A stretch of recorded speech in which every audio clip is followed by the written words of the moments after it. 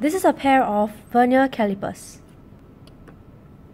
It consists of a pair of internal jaws to measure the inside diameter of an object, a pair of external jaws to measure the outside diameter of an object, and a depth measuring blade to measure the depth of an object. It has a main metric scale and a sliding vernier scale. Some vernier calipers have a main imperial scale to measure in inches. Some vernier calipers also have a locking screw, which is used to fix the position of the jaws once the object is positioned properly, so that readings can be taken accurately without the jaws shifting. Now let us learn to read off readings from the vernier calipers.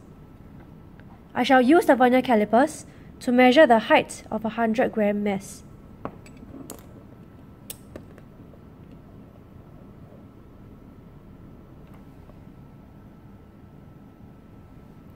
First, we read off the main scale where the sliding vernier starts.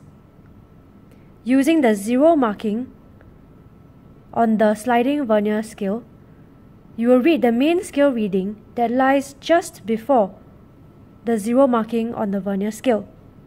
In this case, the main scale reads 1 cm, which is 10 millimeters. Then we read off the sliding vernier scale. You look for the marking on the vernier scale that first coincides with a marking on the main scale. As you can see here, the 8th division of the sliding vernier scale coincides exactly with one of the lines on the main scale. Since there are only 10 divisions on the sliding vernier scale, the sliding vernier scale reading is thus 8 divided by 10, which is 0.8 millimeters.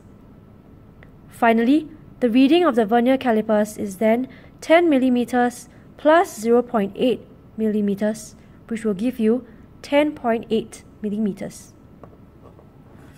Notice that the main scale always reads a precision of 1 millimeter or 0.1 cm, like a ruler. The sliding vernier scale thus determines the precision of the vernier calipers.